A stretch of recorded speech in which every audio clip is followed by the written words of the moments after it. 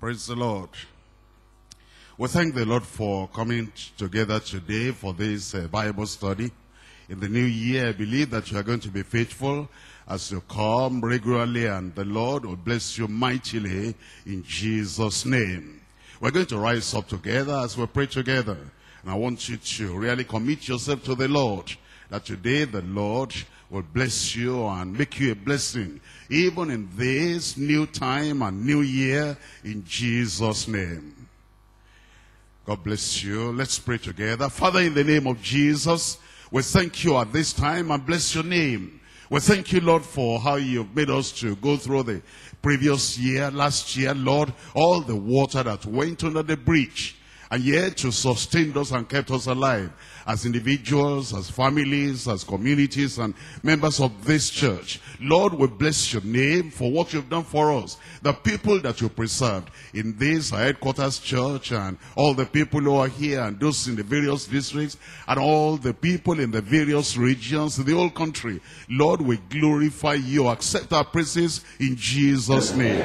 Father, we're bringing everyone before you. All our members and all the believers and all the children of God, all those who are cooperating with us and studying with us, Lord, not just in Nigeria, but all of Africa and outside Africa. Lord, we pray your blessings will be abundant upon everyone in Jesus' name. Lord, we pray as we are preparing us for your coming, we will not fail, we will not fall. Lord, we pray that everything will be according to your perfect will. We pray, Lord, that this very day you enlighten us and open our eyes and open our hearts. Make us to have real understanding in your word. And as we have this understanding, Lord, we pray that everything you expect us to do and be will do and be this new year. Once again, Lord, bless us in the study of your word. In Jesus' mighty name we pray. Amen.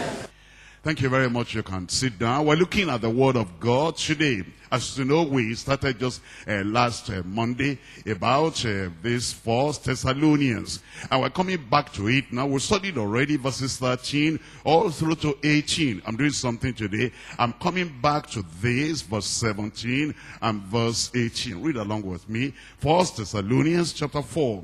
We're looking at verses 17 and 18. It says, then we which are alive and remain shall be caught up together with them in the clouds to meet the Lord in the air, and so shall we ever be with the Lord. Wherefore comfort one another with these words. Already was speaking about the rapture. That's the rapture of the church. And you know that as we talk about the rapture of the church, we've seen the examples in the Bible, the example of Enoch, the example of Elijah, and then the Lord Jesus Christ himself, after he rose from the dead, he appeared to all the people that believed in him 40 days, and then he was taken up. And so we understand the rapture is a reality, and it's going to be a reality for the church of the living God, the people who are alive. Alive in Christ, alive in righteousness, alive in the presence of the Lord. Is the word of God says we shall be caught up together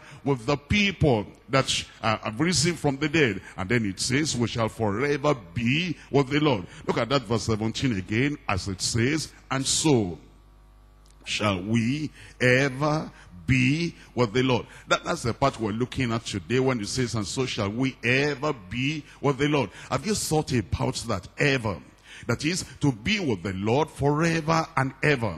Which means that we're going to another place apart from where we are now. Our sojourn here on earth is temporary. Our abode in heaven is eternal. Heaven is an amazing, delightful place. It is called in the word of God, it's called heaven. Not only that, number 2, it's called the heavenly city. Number 3, it's called the heavenly Jerusalem. And it is called the better country. Number 5, it's called the dwelling place of God. And then it's called the eternal heavens. It's also called the new heaven wherein dwelleth righteousness. That means then the Lord is telling us, after finishing here on earth, we're going to be forever, forever, forever with the Lord. And this everlasting kingdom which Satan and all his demons cannot enter because they are forever excluded. What a wonderful place it will be. That's what the word of God is saying over here. And it says, and so shall we ever be with the Lord. I believe that's your own desire. That's your passion. And that is why you have come to know the Lord. In fact, that's why Jesus came into this world, and then he took us away from our sin. He took our sins away from us. And he says, I'm preparing you for a place, a glorious place. Do you remember the promise of God? It says, in my Father's house are many mansions. If it were not so, I would have told you, I go to prepare a place for you. And then he said, and when I go and prepare that place for you, I will come again and receive you unto myself. That is what this passage is emphasizing. It's telling us that when he comes, that he's going to take us to himself. Heaven then, as we look at it today, is outstandingly glorious. An eternal place with no sin. Think about that. A place with no sin and no sickness, no sorrow, no suffering, no death, no sin, no sun, no moon, no night, no demons, no Satan. What an awesome, delightful place that will be. A place where there's no Satan, there's no sin, there are no evil spirits, there is no suffering, there's no sickness, there's no death. It must be a wonderful place. That's why I'm telling you that this year you're preparing yourself, because we don't know when the Lord will come. Once the rapture takes place like this, then we are gone. I pray you'll be one of us in Jesus' name. Now, an exceedingly delightful country it will be. It's eternal. It's everlasting. It's forever. It's so beautiful. It's so glorious. And it is blissful. Not only that, the way that leads to heaven. What if you just knew that heaven is a wonderful place, a glorious place, a delightsome place, and then we don't show you the way to get there? But the word of God is very clear. And the word of God says the way that leads to heaven is called the narrow way. And it's described as the highway of holiness. To get on the way to heaven and travel there, all we have to do is 1, 2, 3. Number 1, we are to leave the broad way. Number 2, we're to believe on the Lord Jesus Christ as our personal Lord and Savior. And then number 3, we have a definite act of faith, receiving Jesus Christ as our Lord and Savior, depending on him alone as our right to go to heaven. You see, there are people that think they can walk their way to heaven. They turn over a new leaf, you understand? And if their good works are better and richer and greater than their bad works, then they're going to get to heaven. There's nothing like that.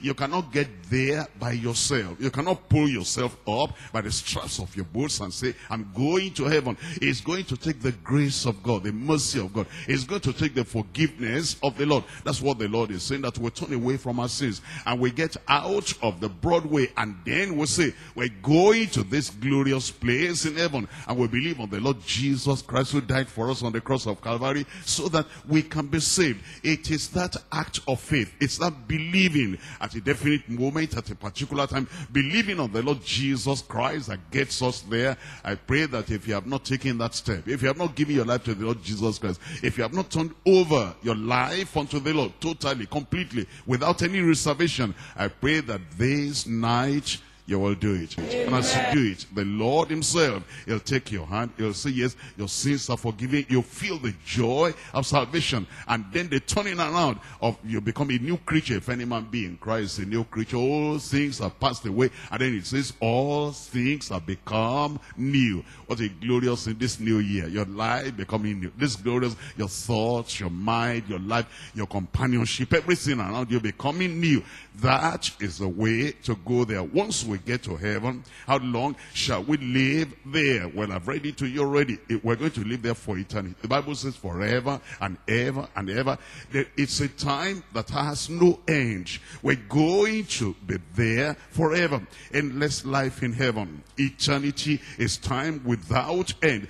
This life, however long it may be, some people live 70 years or 80 years, even 100 years, even 150 years. However long your life may be here on earth, it is still a preparation for eternity. We must see the value of this brief life and avoid the folly of a wasted life. Let us realize then the fact of eternity and go forth every day with a peculiar determination in our hearts to live with eternity in view. As I told you, you've seen it on your outline already. We're talking about forever with the Lord in heaven. And now we're going to divide to 3 three parts. Number one, our eternal residence with Christ in heaven. Eternal residence with Christ in heaven. Number two, other residents and companions in heaven. Who else will be there? We know that by the grace of God, because of his forgiveness, because of salvation, you are planning to be there. Who else will you see there? That's point number two. Other residents and companions in heaven. And then I come to point number three now. Our eternal rewards and comfort in heaven. When we get there, because by the grace of God, we are getting there. You are getting there, I'm getting there, we're getting there together. And all our converts, as we're reaching out now in evangelism, and we're talking to other people, touching this life, and touching that life, and touching that life, and bringing them into the kingdom, themselves and us, we're going to get there together in Jesus' name. What will be your reward and your comfort when we get to heaven? The Lord saying, well done, good and faithful servant. You've been faithful in a few things. I'm going to give you great rewards in heaven. That will be yours in Jesus' name. I come to point number one, our eternal residence with Christ in heaven. Why don't we come back to that same 1 Thessalonians chapter 4. And we're looking at verse 17 there. 1 Thessalonians chapter 4, we're looking at verse 17. It says, then we, which are alive and remain, shall be caught up together with them in the clouds, to meet the Lord in the air. See that? He'll come, he'll open the sky. And while he's coming, instead of coming to stay here on earth, like he stayed on earth 33.5 years, when he first came, the second time when he comes, coming for the church, rapturing the church, taking the church away, catching the church away. We're told that he will meet him in the clouds. And you look at the latter part of that, verse 17, and so shall we ever be with the Lord. It will be with the Lord. Then we're looking at Luke chapter 24. Open your Bible with me. Luke chapter 24. And you might even want to mark some of these parts of the Bible, because some of these things you have never thought about so deeply before. In Luke chapter 24, we're reading from verse 51. It says in verse 51, and it came to pass while he blessed them, he was parted from them and carried up into heaven. He himself, he went up in rapture. He went up without sin, without going through the grave again. He died, he was buried, and then he rose again, and then he appeared to all his disciples by many infallible proofs. He said, see my hand, see my side, and see that it is me. And this Jesus, this same Jesus, we're told, he was carried up into heaven. And then we're told in Acts of the Apostles chapter 1, the angels appeared when he went to heaven like that, and then they revealed what's going to happen, that this Jesus Christ whom you have seen go to heaven like this, the same Jesus, not another Jesus, not a counterfeit Jesus, not a fake Jesus, not a deceiving Jesus, the same Jesus, he'll come again. And I pray that at that time when he comes again to take his own people home, you will be there in Jesus' name. We're looking at Acts chapter 1, verses 9, 10, and 11. And when he had spoken these things, while they beheld, he was taken up, and a cloud received him out of their sight. And don't let anybody ever deceive you. You know, some of these people, they don't understand. They have never read the Bible. They have never seen all these experiences the Lord is showing us. And they say, are you sure there's heaven? Are you sure there are angels? Are you sure there is God? Are you sure there is this or that?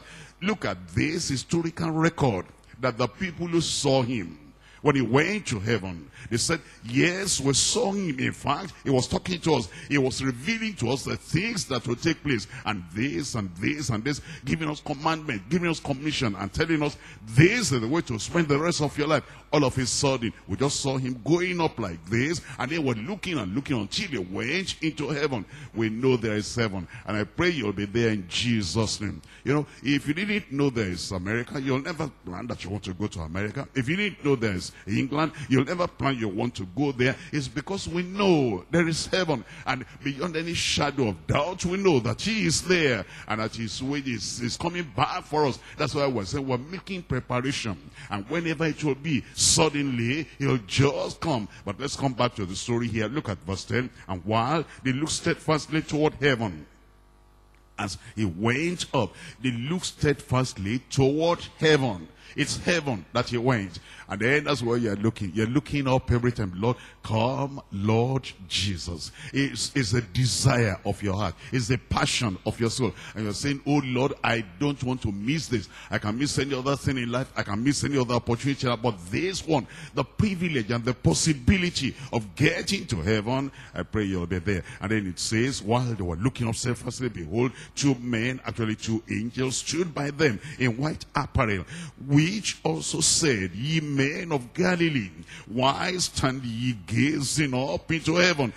This same Jesus. You see that? That's what I'm telling you. Don't let anybody deceive you to follow a false Jesus, a counterfeit Jesus, just a human being, and they're promoting themselves, building themselves up, that they are the, of course not, but this same Jesus, which is taken up from you into heaven, shall so come in like manner as ye have seen him go into heaven. Thank God, that's the Jesus I'm waiting for. The one who saved my soul, and the one who sanctified me, and the one who filled me with the Holy Ghost, and the one who healed me when I was sick, and the one who has made life better, much better. The one that says, I'll never leave you, I'll never forsake. His presence, his power, and his support, and his sustenance is with us today. That same Jesus is coming back again. And you're going to find that when he comes back, we will be with him. And let me still show you about this Jesus, where he is now, what the Bible is telling us, and what the Word of God is revealing to you tonight,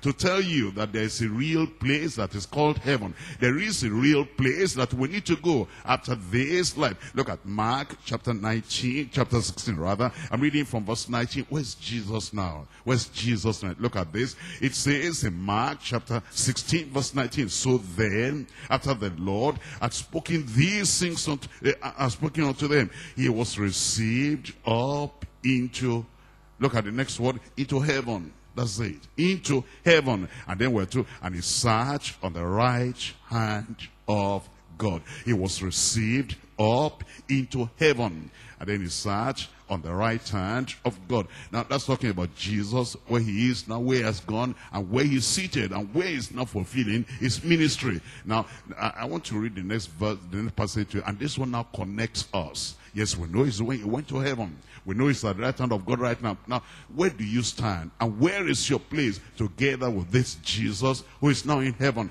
You know this, but I'll read it to you all the same. We're looking at John chapter 14.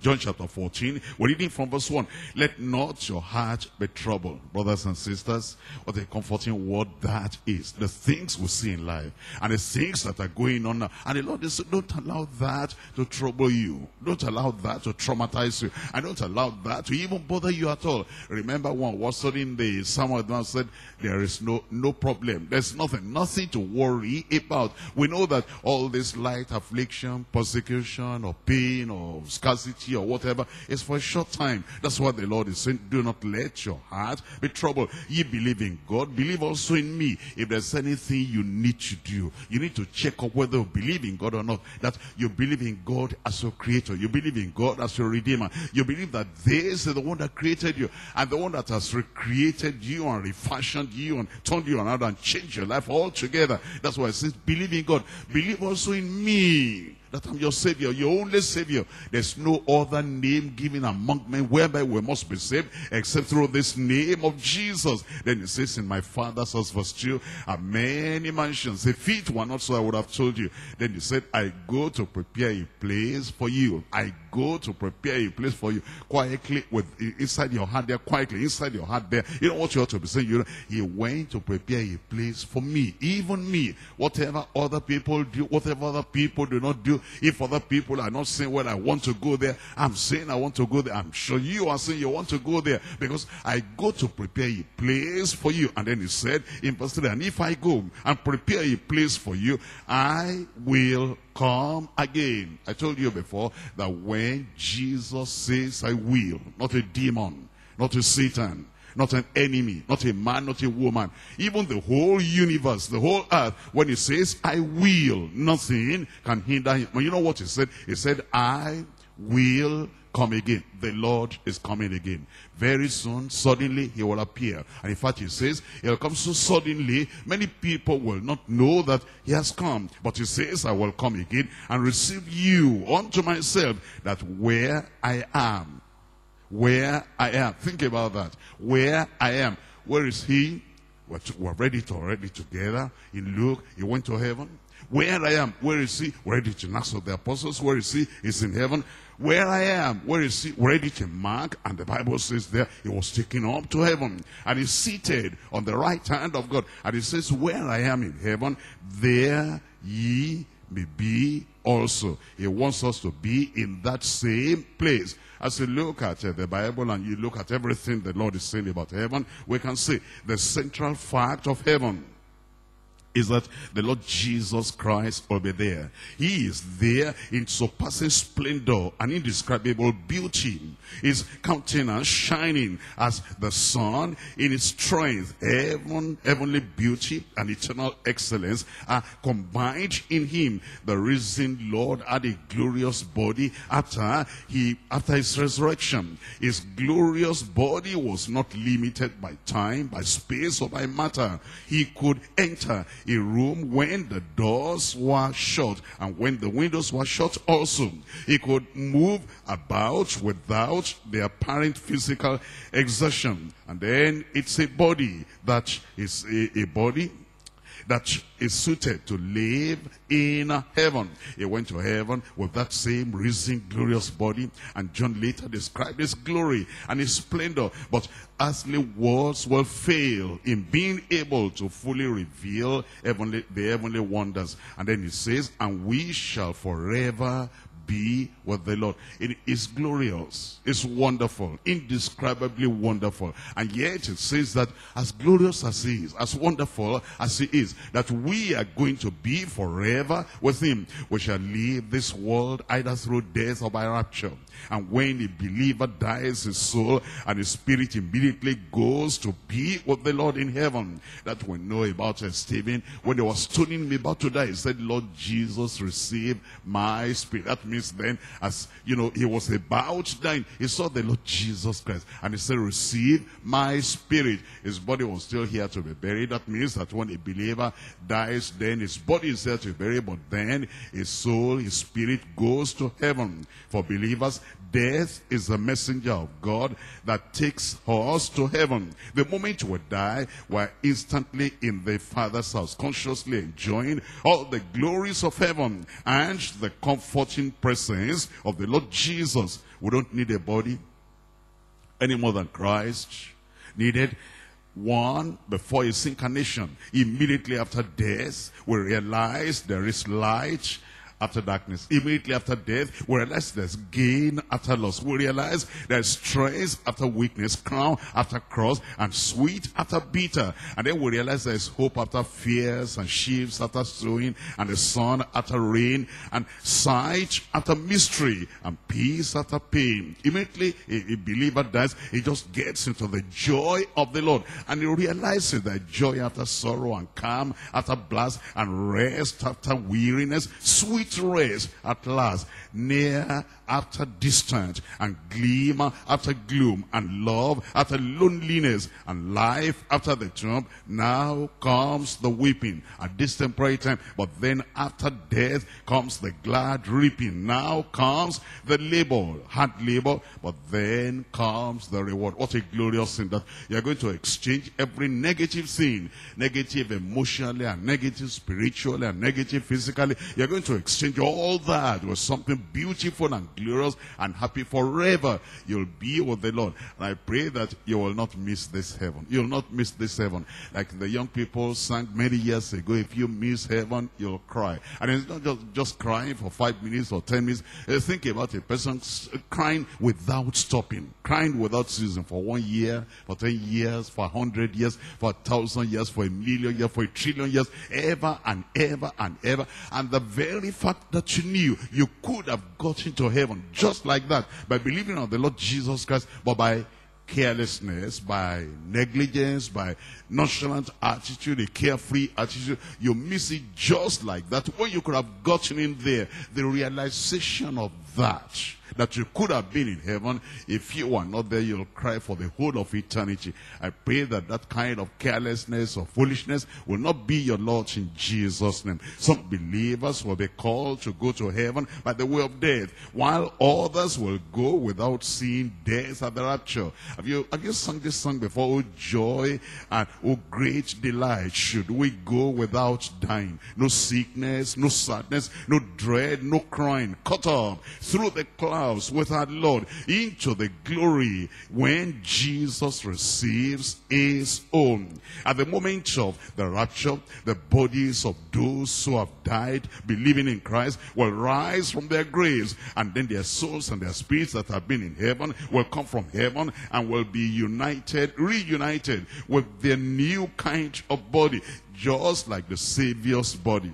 And then we will live forever in fellowship with the Lord in heaven. Living saints will be caught up together with them to meet the Lord in the air. And then we'll go to heaven to live forever with him. It will take place in a moment of time, in the twinkling of an eye. The rapture is the blessed hope of all true believers. And I pray that will be your hope. You will be there. You'll experience together with the people of God in Jesus' name. And let us look at the word of God as it's telling us here that this is what it's going to do. And this is the experience we're going to have. I pray that none of us will miss it in Jesus' name. As we look at the word of God, we'll see what the Lord himself has prepared for us. And we'll see what we're going to have and what we're going to get. As you go through this, we're saying, oh Lord, I don't ever want to miss it. I don't ever want to miss this glorious opportunity. And let's look at the word of God as the Lord is telling us that this is what is going to take place.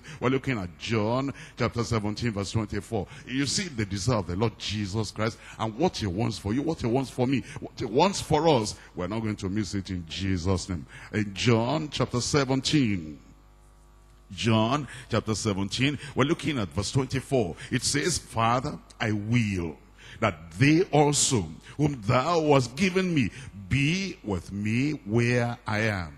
Could anything be clearer? You know, there are people, I don't understand why people can read this. Or maybe they are not reading their Bible. I think I must conclude they are not reading their Bible. Or if they are reading their Bible at all, they are just running over and running through. And, you know, I read 10 chapters today, I read 20 chapters today. And they do not understand what they are reading. If you understood what you are reading, and you see what Jesus Christ is saying. Jesus was praying to the Father in John chapter 17. And look at what he says in that verse 24. After praying for the sanctification of the believers, sanctify them through thy truth. Thy word is truth. And then he revealed the reason why he was praying for sanctification. Now he says in verse 24, Father, I will, I desire, this is my passion, and this is what I want to see. I will that they also, whom thou hast given me, be with me where I am. And then it says that they may behold my glory, which thou hast given me, for thou loved me before the foundation of the world. It's so very clear then what the Lord is saying and what he wants to accomplish. I pray you'll be there. I said, I pray you will be there. You'll be there in Jesus' name. We're looking at 2 Corinthians chapter 5 and verse 8. 2 Corinthians chapter 5 verse 8, which means that when we're absent from this earth, absent from the body, we're going to be with the Lord. In 2 Corinthians chapter 5, we're looking at verse 8 there. 2 Corinthians chapter 5 verse 8, we're confident, I say. It's not that, you know, we're thinking, we're supposing, maybe it will happen, maybe it will not happen. Paul the apostle, by the inspiration of the Spirit says, we are confident, I say, and willing rather to be absent from the body and to be present with the Lord. It says the moment you are absent from the body, your soul, your spirit, absent from the body, will fly away. That is, will go to the very presence of the Lord. And I pray that that hope will be in you, that desire will be in you, and that reality will come to you eventually. We're looking at Philippians chapter 1. Philippians chapter 1, see the way Paul the apostle expressed it. It says in chapter 1, verse 21, all through to verse 23, it says, for me to live is Christ. It says, while I'm living here, my purpose for living will be to serve Christ, to win souls, to tell sinners that Jesus Christ died for them, and to tell all these sinners that they don't have to perish. It says to live is Christ. That is, it's not, it doesn't to live is self.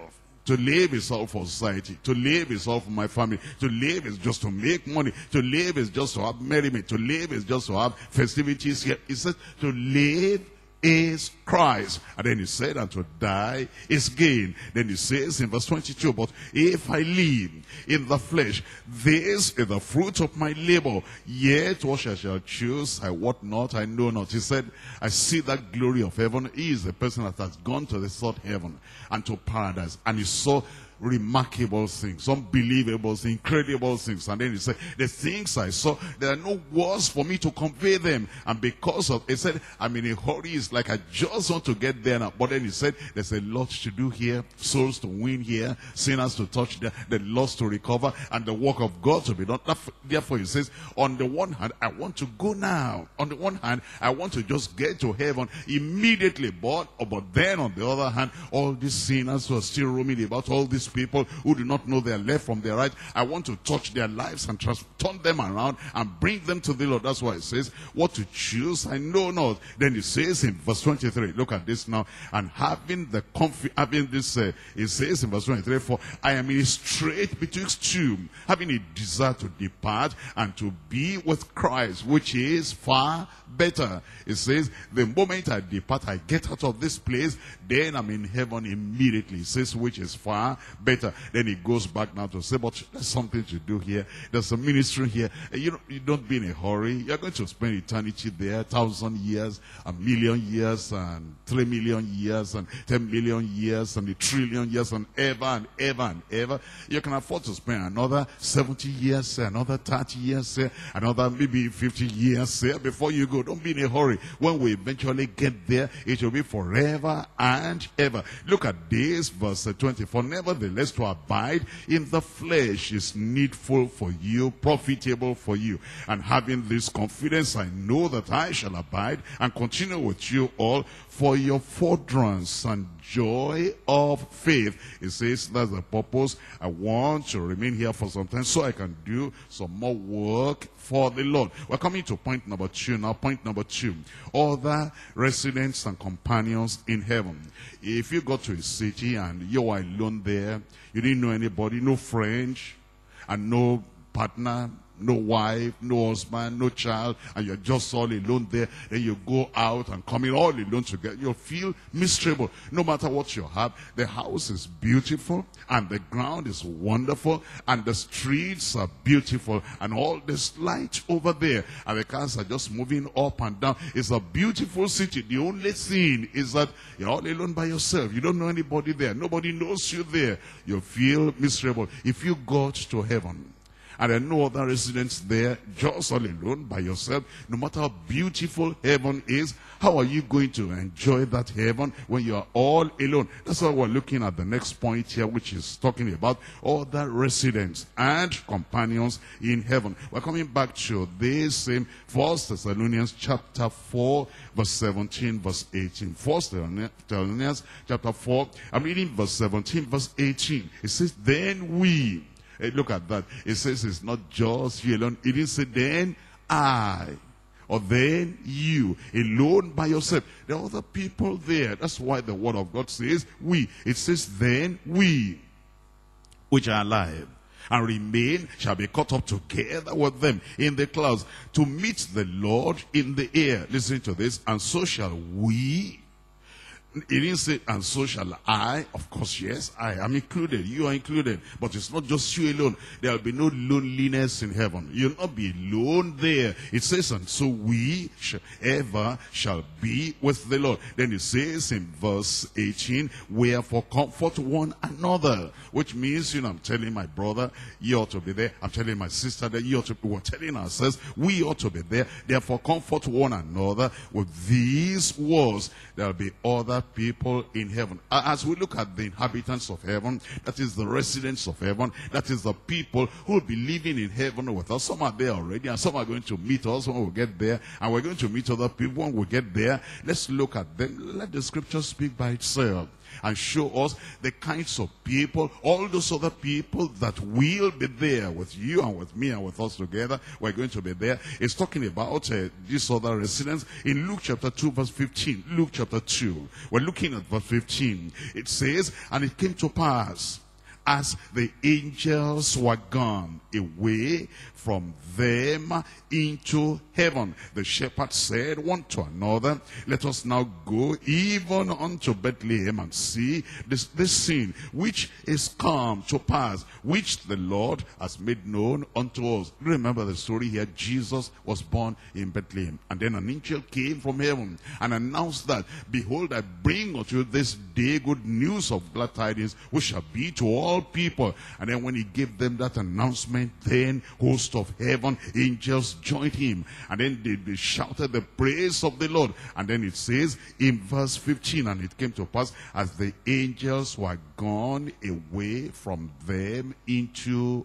heaven. They went to heaven. That means then when we get over there, we'll see angels there, myriads of angels there, thousands and thousands and thousands of angels there. They are residents in heaven. They're waiting for you there, my brother, waiting for you there, my sister, and I pray you will be there with them in Jesus' name. In Hebrews chapter 12, I'm reading verses 22 and 24. Hebrews chapter 12 from verse 22. Here it tells us, but ye are come unto Mount Zion, unto the city of the living God, the heavenly Jerusalem. It's talking about heaven again, and he's saying that these are the people that will be there. And it says, you in particular now, when you eventually get, it says, and ye are come unto this heavenly Jerusalem. Then it says in that verse 22, and to the innumerable company of angels. Angels. You know, if I asked you, who is greater, an angel or the president of a country? Of course, you say angels are greater. Who is greater, the richest man here on earth or angels? Of course, angels are greater. Who is greater, the most knowledgeable? These professors and deans and all these great philosophers. Who is greater, angel or these doctors? Or say God, angels are greater. Let me ask you a question. What if you are allowed to come and live in the same house, in the same compound with the president of your country? You say, that will be a dream I never thought will come true. But think about this now. Angels that are greater and mightier and richer and more knowledgeable than all the men on earth, you are going to be forever with them. That alone should make you to drop every sin. Just turn around and just say, Lord, I believe in you. Cleanse all my sins away. If this is the only thing, I'm going to live with angels in heaven. I want to get saved if you are not saved yet. And then if you are saved, it will make you to want to keep that salvation, that the possibility of going to live with angels in heaven. What a glorious thing that is. And it says, we're coming to an innumerable, uncountable company of angels. And then it says in verse 23, and to the general assembly and church of the firstborn, which are written in heaven, and to God the judge of all, and the spirits of just men made perfect. It's already telling you who your companions in heaven and the residents in heaven will be. Now, if you think about all the knowledge you have in the Bible, can I remind you that Enoch is there? You'll see him. And then can I remind you that Elijah, that prophet of fire, is there? And you'll see him. And people like Moses, like Joshua, like David, they are there. You'll see them. And Mary the Virgin, you'll see her. And then all those other people that are in the Old Testament and New Testament, you're going to see them. The joy and the glory. Not only that, I'm sure you've known some believers who have left before us. You loved them dearly when they were here with us, but now they are in heaven and they're rejoicing and they're waiting for you. They're waiting for you. And the Lord is saying that angels, God, Holy Ghost, and Jesus Christ, your Savior and Lord, and then all these great men, the patriarchs and the prophets, and then the people that have left us, they've gone to heaven and they're all waiting for us. What great, glorious thing that will be. You'll be there in Jesus' name. And if you're a child and you know your mother has gone there already, if you're a child, your daddy has gone there already, or if you're a husband, your wife has gone there already, your wife and your husband has gone there already, or if you're a parent and then one of your children believing in the Lord Jesus Christ and you sorrowed so much and they've gone there already, they died before you, and then you're saying, will I ever see them again? If you are born again and if you give your life to the Lord and if you remain faithful to the Lord till the very end, you will see them, will see one another again in Jesus' name. That alone, to know that your son is there, to know that your wife is there, to know that your husband is there, that it keeps you going, that keeps you saying, I want to see them, I want to see them. And because you want to see them, that's why the passion, the desire, the determination is in your heart that one day you'll be there too. I want to remind you that our Lord Jesus Christ, our Savior, will not be alone there. God, the judge of all the earth, will be there. Not with the stern frown of justice, but with the loving smile of a father. He will be there. And Lord promised that the pure in heart shall see God. Blessed are the pure in heart, for they shall see God. All the pure in heart in all the generations of this world and all the denominations of the world, the people that have been purified and washed and cleansed by the blood of the Lamb, they will be there too. With Christ in glory will be, and there will be an innumerable company of holy, glorious, shining angels, ministering spirits who have served the heirs of salvation. Every believer has a guardian angel. The Bible tells us that we will meet our guardian angels in heaven and hear how they were responsible for narrow escapes and miraculous deliverances and protection from unknown dangers when we were here on earth. Though exalted in position, these celestial beings will only be spectators to the joy of our salvation when we get there. And we celebrate that we went through temptation and through trial, sickness and pain and persecution, and now we're there in heaven. They have never experienced sickness or sin or persecution or pain. And when we are telling a story, how the grace of the Lord sustained us, and now we're in heaven, well, will be so, they'll just be spectators watching like this, that when we tell those stories, the church will be there. That is the church of the firstborn. That is the assembly of saints, the assembly of forgiving people, the assembly of righteous people, the assembly of people who have been washed from their sins. They will be there. The general assembly and the church of the firstborn, whose names are written in heaven, will fellowship with the ransomed from every nation, every tribe, every people, and every tongue. The apostles will be there. The martyrs will be there, as well as God's hidden ones who were not in the limelight but served the Lord faithfully. All the believers of all the ages will be there, singing praises of his to the glorious one who has saved us. And then those who died in faith, they will all be there. We will sit at the table with Abraham, Isaac, and Jacob, as well as Moses, Elijah, Peter, Paul, and many others. We shall recognize everyone the same way that Peter and James and John recognized Moses and Elijah on the Mount of Transfiguration.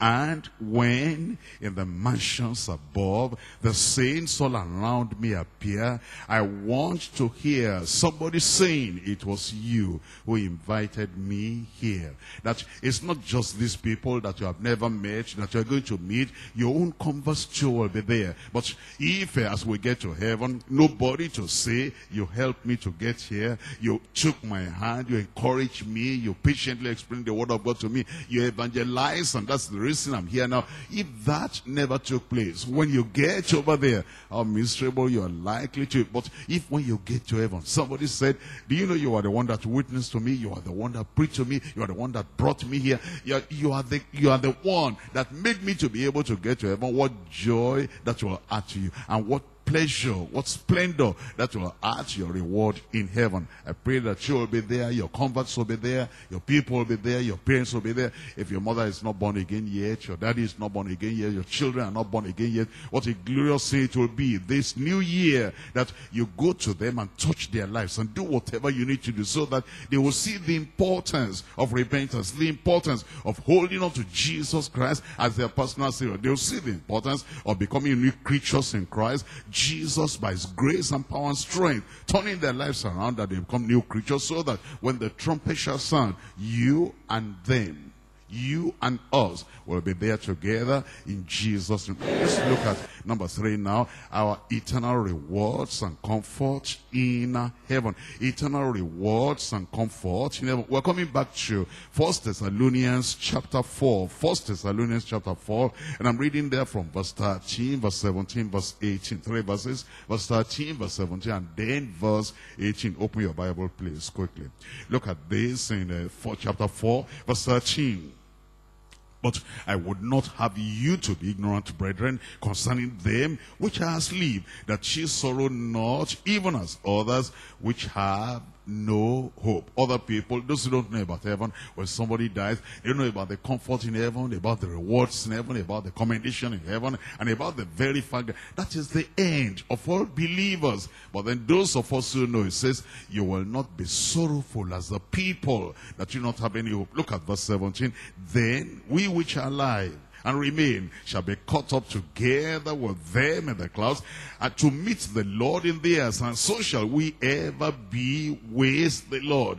You know, even reading it, apart from preaching, just reading it and knowing that I will ever be with the Lord, and that things are not going to remain as they are on us now. And you reading this and seeing this and knowing that when Christ comes, you're going to be there. What a glorious thing that will be. Then in verse 18 it says, wherefore comfort one another with these words. Comfort one another with these words. And I pray that the comfort will be yours in Jesus. Let's look at then first as Colossians chapter 1 verse 3. Colossians chapter 1. We're looking at verses 3, 4, and 5. Colossians chapter 1. We're looking at it from verse 3. We give thanks to God and the Father of our Lord Jesus Christ, praying always for you, since we heard of your faith in Christ Jesus, and of the love which ye have to all the saints. All the saints. You have love to all the saints, and then you have concern for all the saints. That's why the reward will come. Our rewards when we get to heaven. Our comfort when we get to heaven. The saints who have prayed for. The saints who have helped. The saints who have encouraged. And the saints that you have held their hands to have said, don't get discouraged. Let's keep on moving. When they had problems and challenges, and they were, slacking back and wanting to withdraw, wanting to cheat, you said, no, don't do that. We can make it. We can do it. We can achieve it together. You remember I told you during the retreat that the team is together. Everybody accomplishes more. And then when you encourage them like that, then they rose up and were strong again in the strength of the Lord.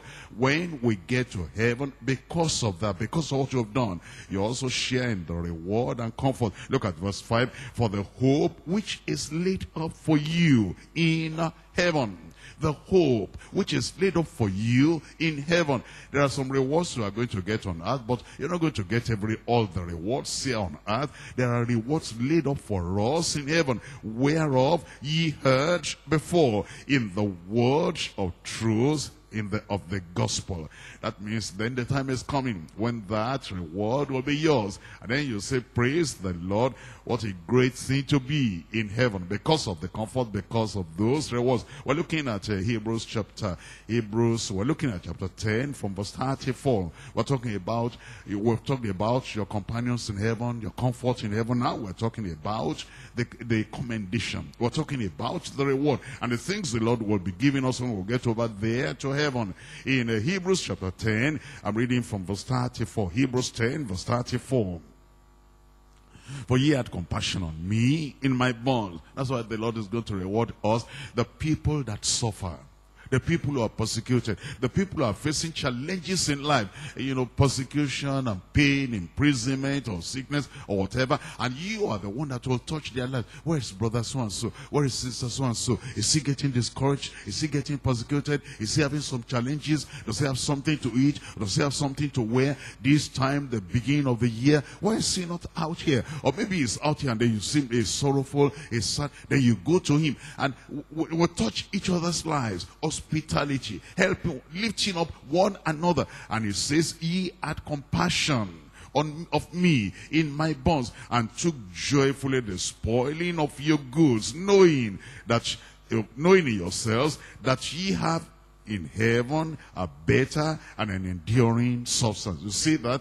The reason why we do that, why we're giving helping hand to this, and the man that is going from Jerusalem to Jericho and then has been kind of left half dead, we're touching their lives and we're lifting them up and we're taking them to a place they can be taken care of, and we're saying whatever you spend, we will give it back to you. The reason why we're doing that is that one of these days, after we go up there, we're going to get our rewards, and I pray that you'll not go to heaven empty-handed in Jesus' name. You know, the people that it's only themselves they're thinking about, they're not touching other people's lives, they're not comforting other people, lifting up other people. They eat all their food alone, they wear all their clothes alone, they spend all their money alone, and they're not using what they have got, their money, their talent, their ability, their skill, and their treasures, and their food. They're not using what they have got to help other people. But the people are going to be rewarded in heaven. If you know there's heaven, I'm sure you know there's heaven. And you know that one of these days we're going there, and it will not be long. The trumpet shall sound, and the dead in Christ shall rise,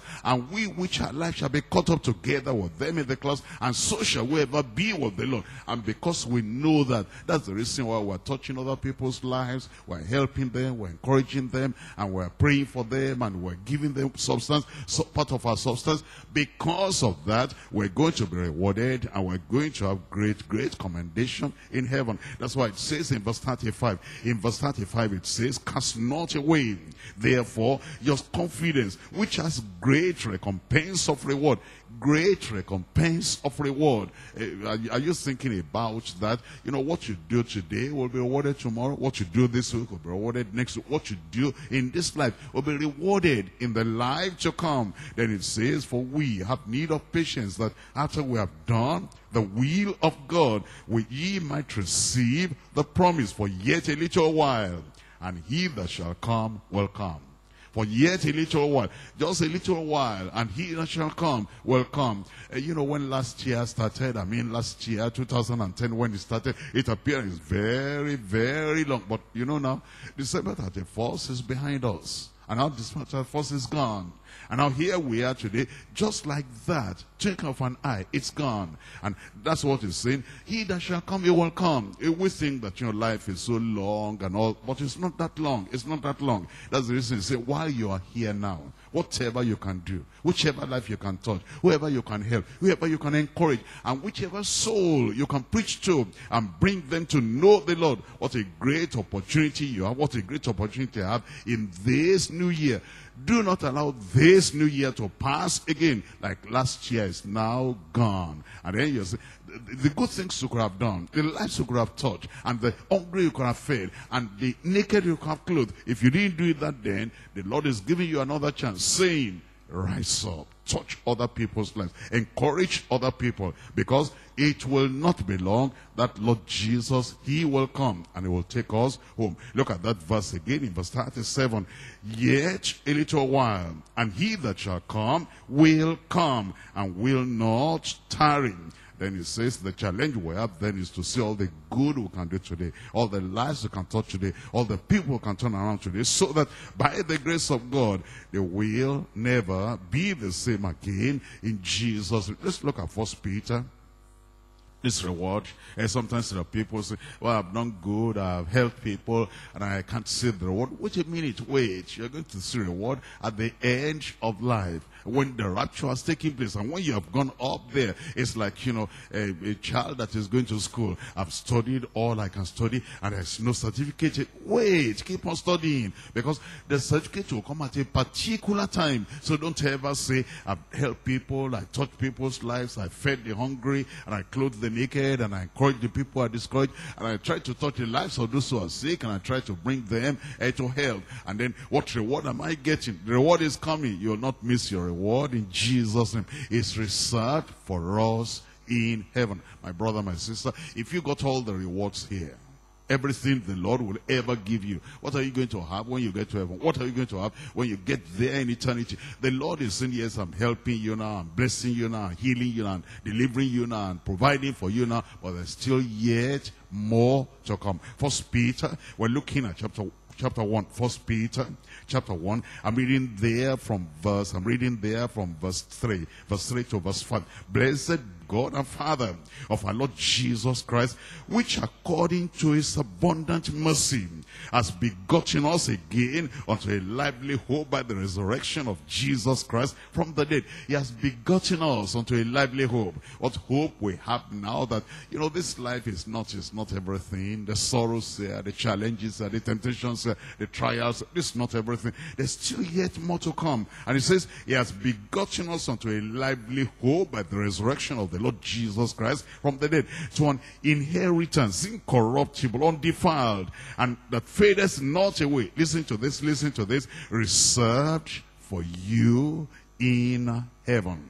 That is incorruptible inheritance, unfading inheritance. The inheritance the Lord is going to give us, and it says it's reserved for you with your name attached unto it. And he's saying every time you win a soul, there's something written up for you. Every time you give an offering for the work of God to God, there's something reserved for you. Every time you encourage a discouraged person, every time you lift up the people that are falling, every time you have a smile, every time you're helping people to say, get up. Now we can do something for the Lord, and then because of you, because of your encouragement, and because of your partnership, they're doing something for the Lord. There's something that is written in heaven for you, and it says over here, it's a reward, it's an inheritance, it's an incorruptible thing, undefiled, that fadeth not away, reserved in heaven for you. Then in verse 5 it says, who are kept by the power of God through faith unto salvation, ready to be revealed in the last time. I pray it will be yours in Jesus' name. Heaven will be a place of rewards given out by the Savior himself. Over the centuries, he has been keeping minute, accurate, and complete records of every good thing that we have done, every good word we have spoken, every life that we have touched, and everybody we have brought into the kingdom. Everything done for Christ will be brought to light. His kindness will repay the kindness of his people. Heaven is a place where the believer's life and service will be reviewed and rewarded. Faithfulness will be rewarded rather than success. What I mean by that is, sometimes we go out and we talk to people, come to know the Lord, we show them the love of God. Some of them do not respond, and maybe no convert even came that day. Will you still be rewarded for that day?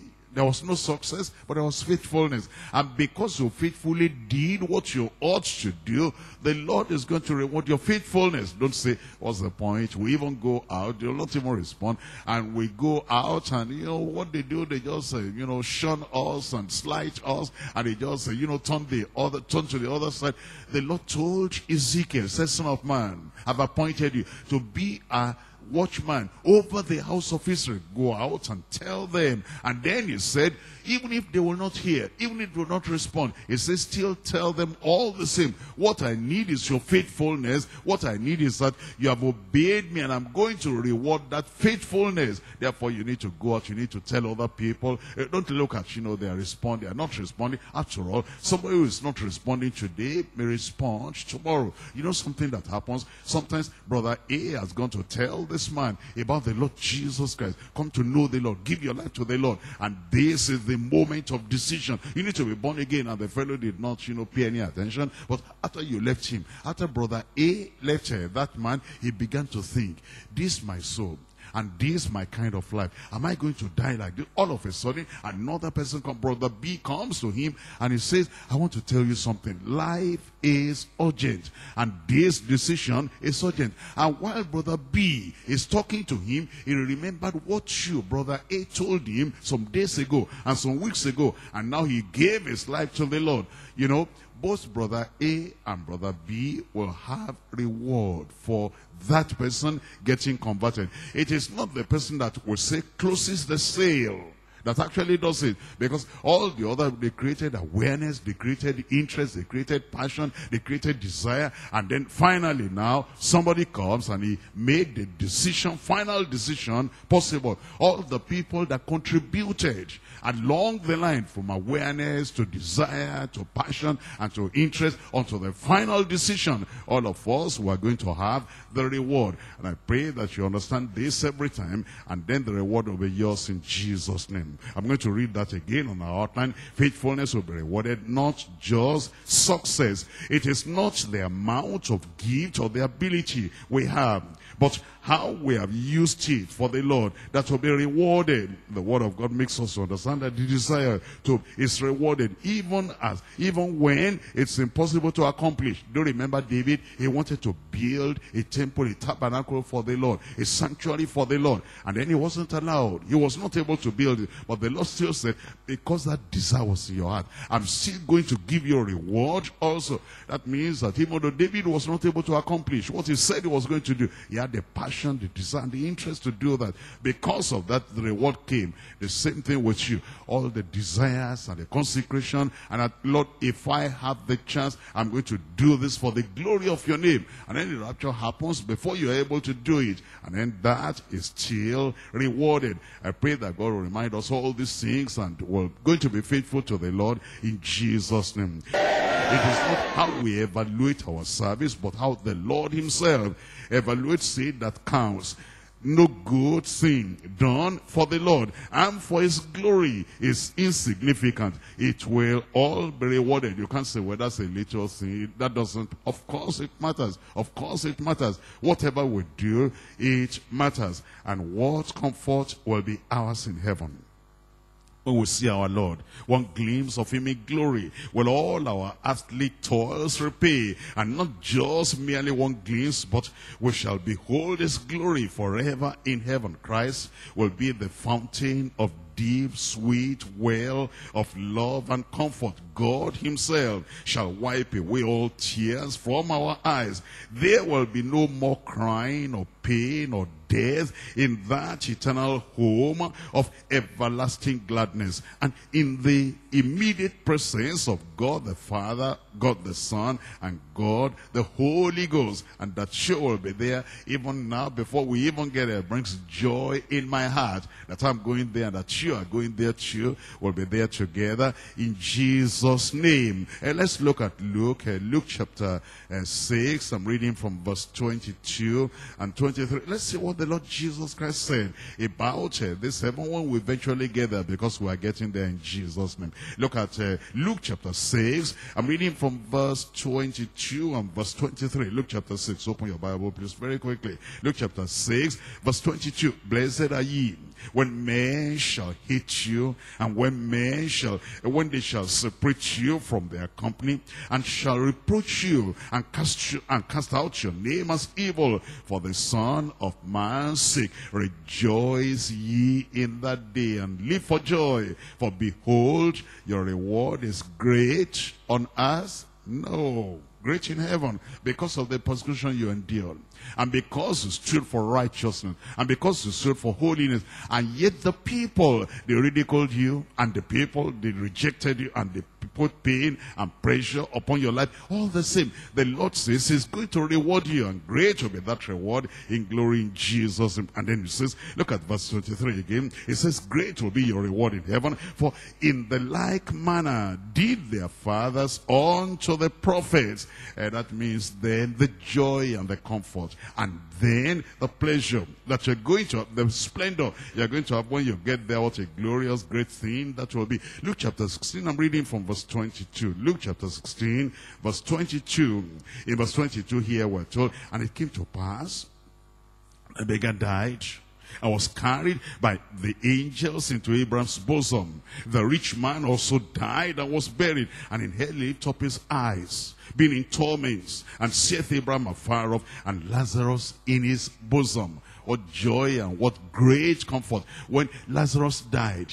Then the peace that came, the joy that came, and then the comfort that came. It was so glorious that now it says, and the rich man who went to, he looked up, and then he saw Abraham afar off, and then he saw him, and he saw this Lazarus in his bosom. And see what happened here. He said, send this, and he am tormented in this flame. But Abraham said, son, remember that thou in thy lifetime received thy good things sins, but likewise Lazarus evil sins. Now he is comforted, and thou art tormented. The glory of the very fact that when you get there, the comfort and the joy, it will be a glorious thing. I said it will be a glorious thing. In the presence of the Lord, there will be joy forevermore. I'm looking at Psalm 16. Psalm 16. And let's see what the Lord is saying, that when we eventually get there, what a glorious thing that will be. We're looking at Psalm 16, verse 11.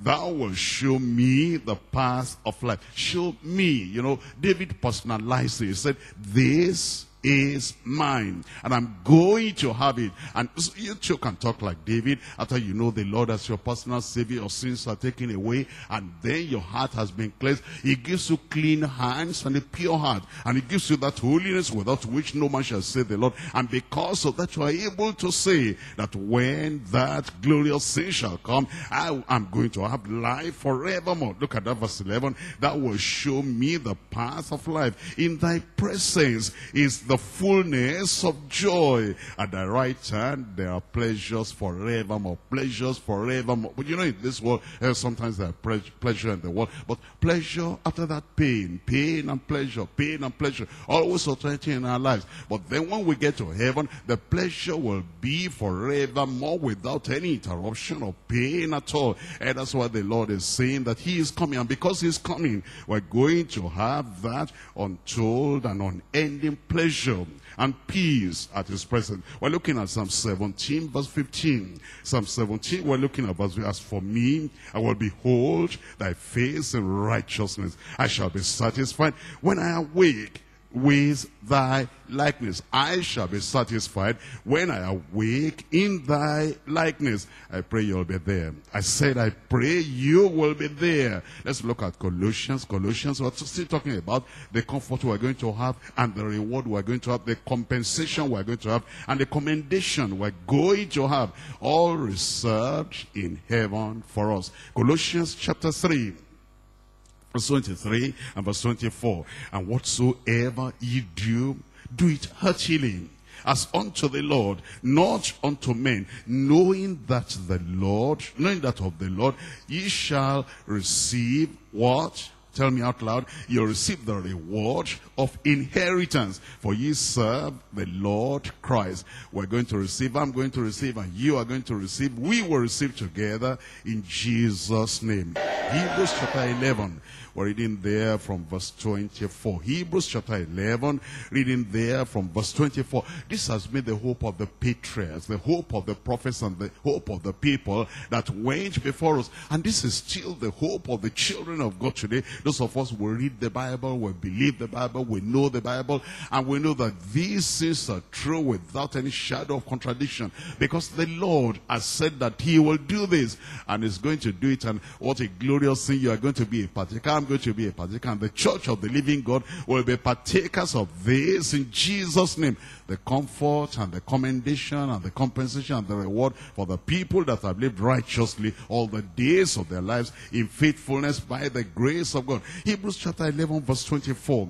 Here is telling us what's going to happen. Hebrews 11, I'm reading from verse 24. It says, by faith Moses, when he was come to years, refused to be called the son of Pharaoh's daughter. Here we're talking about the consecration that he made, the commitment that he made. And the Lord is telling you in this new year what kind of consecration you ought to make, and then devoting yourself to the Lord. The Lord has a task, a work to be done, the labor of love, touching the lives of many other people. And the Lord is saying, you've seen other people like Abraham, that even gave his only begotten son, and people like Moses that gave up all the privileges of being the son of Pharaoh's daughter. And then Paul the apostle, that he said, I profited in the Jewish religion more than everybody else. But then when the Lord called me, and he called me to his service, he said, I did not confer with flesh and blood. And the same thing the Lord is telling you today concerning this Moses. He said he was willing, look at verse 25, choosing rather to suffer affliction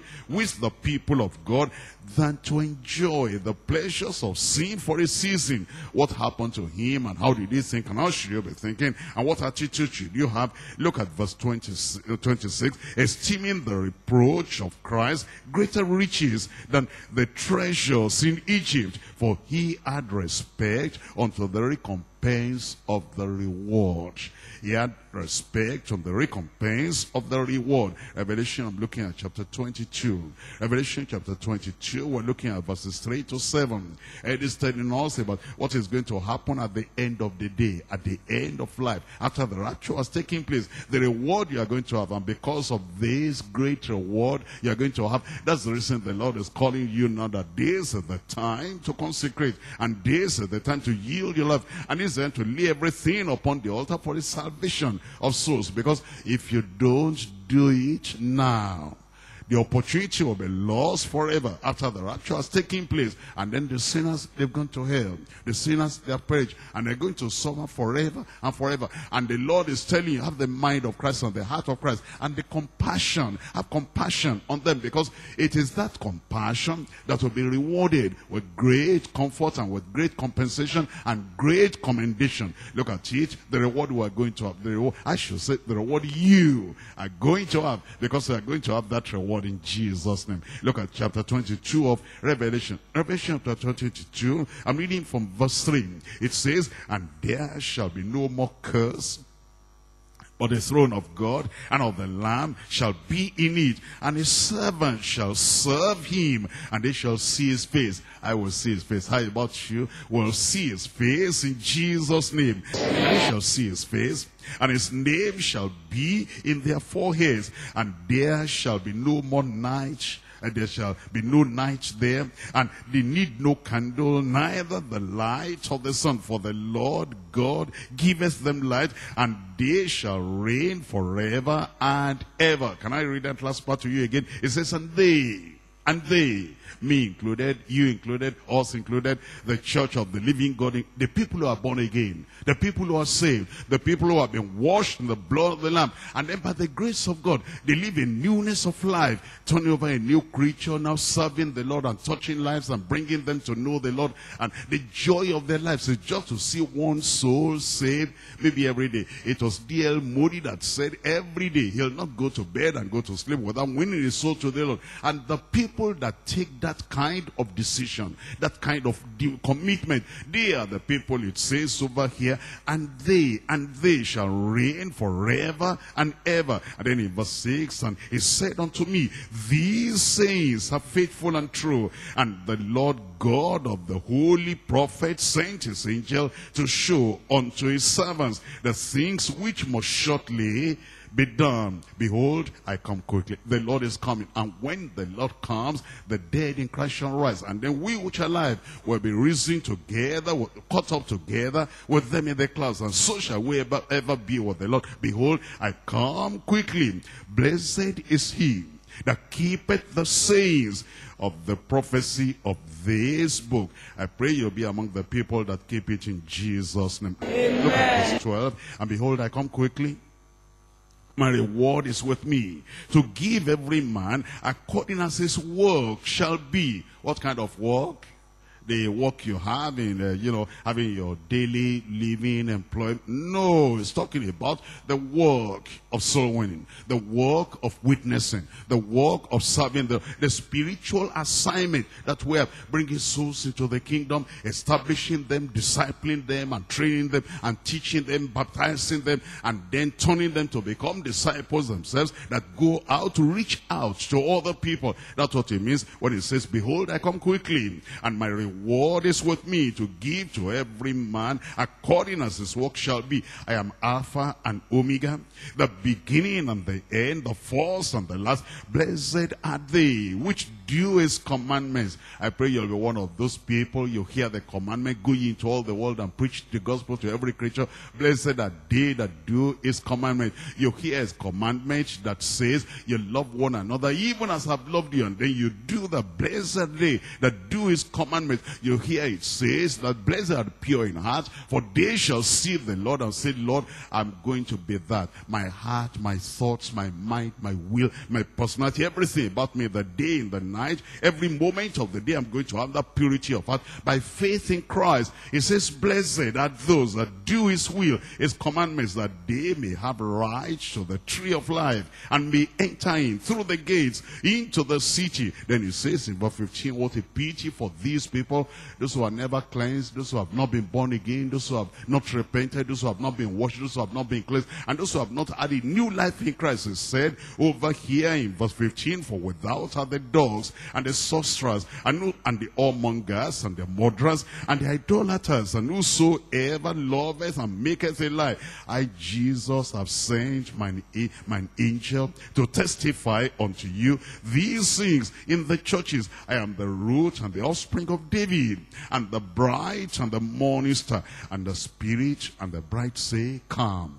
You're not born again yet. The Lord is saying now, it's not too late. It could be too late if you delay more than this moment. But today you can still give your life to the Lord. And if you knew the Lord before, you know all these things. We've gone through the retreat time, and we had all those wonderful messages in all our retreat grounds. If you still have not given your life to the Lord, and you have not been restored into the kingdom, the Lord is saying the chance is still there, and the door is still open. You can come now. The Spirit and the bride say, come. And then if you're a believer, and then you have not come, you have not joined us who are winning souls and reaching out and touching lives and bringing them out of their sin, and then you have been, sitting back, and then you have been lazy, and then you have been weak, and you are not with all the fire the Lord is putting in our heart, and revival is building in our soul, and you're still there. The Lord is saying it may be too late, it will wait any longer, but the Lord is saying you can come now. The Spirit and the bride say, come. And let him that heareth say, come. And let him that is athirst come, and whosoever will. Wonderful. There's some people, they don't understand. They think only some specially selected people, predestinated people can be saved. But the Lord said no. The salvation is for you, and the service of the Lord is also for you. Whosoever will, let him come and take the water of life. How? Freely. You can have it. You'll have it in Jesus' name. Let's come back to 1 Thessalonians chapter 4. 1 Thessalonians chapter 4, and the Lord has spoken to us today, saying that forever will be with the Lord. And I pray that forever you'll be with the Lord in Jesus' name. When the time shall come, when the trumpet shall sound, when the dead in Christ shall rise, that you too, you will be there. I will be there, you will be there, and we'll be there together in Jesus' name. 1 Thessalonians chapter 4, I'm reading from verse 17. 1 Thessalonians chapter 4, we're looking at verse 17. See what it says. Then we which are alive and remain shall be caught up together with them in the clouds to meet the Lord in the air. And so shall we ever, forever be with the Lord. Wherefore comfort one another with these words. Forever with the Lord. Amen. So let it be. Lift from the dead is life from the dead is in that word. It is immortality. Here in the body paint have sent from him my room, yet nightly pitch my moving tent, a day's march nearer home. Every day that passes by, you get nearer home, my Father's house on high, home of my soul, how near at times to face foreseeing eye, thy golden gates appear, my thirsty spirit faints to reach over there, and I love the bright inheritance of saints, Jerusalem above. If you love that, if you're saying, oh Lord, that's my desire, that's my passion, and that is my commitment, I want to be there forever with the Lord Father. If it's thy will, the promise of that faithful word, even here to me fulfill, be thou at my right hand, then can I never fail. Uphold thou me, so I shall stand, fight, and I must prevail. So when my latest breath shall rend the veil in twain, by death I shall escape from death, and life eternal gain, knowing as I'm known. How shall I love that word? How I love that word. And oft repeat before the throne, forever, forever, forever, forever, forever with the Lord. The Lord is telling you to get prepared because the Lord is coming and we shall forever be with him. Why don't you stand up now and just commit yourself to the Lord? You've heard about heaven, you have heard about the glory, you've heard about the splendor, you've heard about the beauty. Everybody rise up, and you tell the Lord, oh Lord, I want to be there. Come with me. I know that your grace will keep me, and I know that your love will keep me. I want to be there, Lord. Open your mouth and talk to the Lord in prayer that you want to be there. We're speaking about heaven today, about that glory land today, about that land of beauty today, about that land of pleasure today. And the Lord is saying that place is for you. The Lord Jesus Christ is saying that place is for you. The Holy Ghost, the Comforter, he has come for you. And he's saying, I'm comforting, I'm helping you, I'm propping you up, I'm supporting you, I'm sustaining you, and I'm helping you intercession prayer so that you will be there. You can be there. Open your mouth and tell the Lord. It's not enough to just hear the word of God and to see all these beauties and the glories and the comfort and the compensation and the commendation and the things that we're going to have in heaven. You must tell the Lord, oh Lord, I want to be there. If you don't show the desire, does God know that you really want to get there? We have not because we ask not. We have not because we ask not. You ask the Lord, oh Lord, I want to be there. Lord, I want to be there. I don't want to perish. I don't want ever to go to the other side, to the left-hand side. I want to get to that heaven. Tell the Lord, if there's any sin in your life, remember, no sin will be there. No sin will be there. It's as you commit yourself to the Lord and say, Lord, wash me. Lord, cleanse me. Lord, purge me. Lord, purify me. I want to be in heaven at last and believe that Jesus Christ died for you. If you will believe in your heart and confess with your mouth that Jesus Christ died for you and that he rose again for your justification, the Bible says, thou shalt be saved. For with the heart man believeth unto righteousness, and then with the mouth the confession is made unto salvation. Tell the Lord, oh Lord, I want to be there. Oh Lord, I want to be. I thank you, Lord, because you died for me. I thank you because you paid the whole price so that I'll be able to get to heaven. And now I come, and I believe on the Lord Jesus Christ, and thank you for the joy of salvation, and thank you for the peace that comes with salvation. Thank you, Lord, because of the change and the transformation that comes with salvation. But not only that, I don't want to go alone to heaven. I want to get other people with me.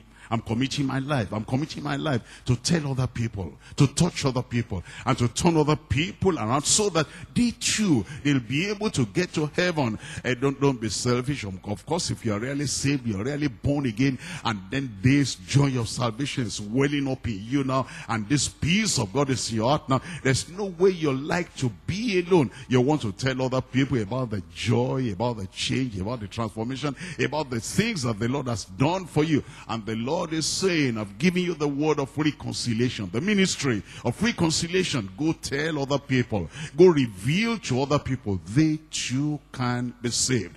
They too can be saved. Tell them how you were saved. Tell them how you were saved. And then they also will do the same thing. And the Lord will bring that salvation to them. And then great will be your reward in heaven. And great will be all the comfort and all the commendation of the Lord. The Lord will say, because you've been faithful in a few things, be thou Lord, or be thou master, be thou ruler over many things. Tell the Lord, in that new Jerusalem you'll be there. And it says, because I overcame, I'm seated with my Father on the throne. If you also overcome, you're going to be with me on my throne as well. Tell the Lord that this year, you'll not spend this year empty-handed. You're not going to, just keep the message to yourself, the good news to yourself. It's no more good news when you selfishly sit on it. It's no more good news when nobody is hearing it. It is when other people are hearing. It's when you are telling other people, and other people are saying, yes, now I've heard it. This good news and glad tidings, I'm coming to the Lord. I'm going to give my life to the Lord Jesus Christ. And they're repenting, and they're crying because of their sins, and they're turning to the Lord and say, oh Lord, here am I. Oh Lord, here am I. This salvation you've given to this, my brother. The salvation you've given to this, give it to me too. I want to have this salvation too. It's when they are giving their lives lives to the Lord like that, and then changes are taking place, restitution are being made, and lives are changing, are being transformed, that is then you're going to have the reward here on earth and also in heaven. Seek ye first the kingdom of God and his righteousness, and all these things shall be added unto you. Don't be a lazy Christian this year. Don't be an idle Christian this year. Don't be a nonchalant Christian this year. Be involved. Get involved and touch other people's lives and bring them to the Lord. Thank God you are doing it. You are taking decision, and the Lord is recording all those decisions in heaven. Lord, this year I'll serve you. Lord, this year I'll win souls. Lord, this year I will live for the glory of your name. This year I'm going to do everything you are impressing upon me to do. Not only that, I'm going to help other people to know you as well. The Lord will give you the grace. In fact, the Lord is saying, my grace is sufficient for you. My grace is sufficient for you. Start where you are. Start in your home. That's for Jerusalem. Start in your community. That's for Jerusalem. Start in your local church. That's for Jerusalem. Start in your place of work. That's for Jerusalem. Start in your city. That's for Jerusalem. Then extend it. Start with the people you know. And then after that, the people you don't know. And touch their lives. And talk, friend, can I talk to you about Jesus? Friend, can I talk to you about peace of mind? Friend, can I talk to you about the good thing I've discovered? And then you're extending us and extending to other people. And as you do, multitudes will come to know the Lord this new year in Jesus' name. Now, every decision you are taking now and every prayer you have prayed now, don't let it end here. As you go, even now in the bus and even now in the vehicle and even anywhere you are, begin to touch other people's lives, and then make it a habit every day that you'll do exactly what you have promised the Lord you are going to do, and the grace of God and the presence of the Lord will go with you in Jesus' name.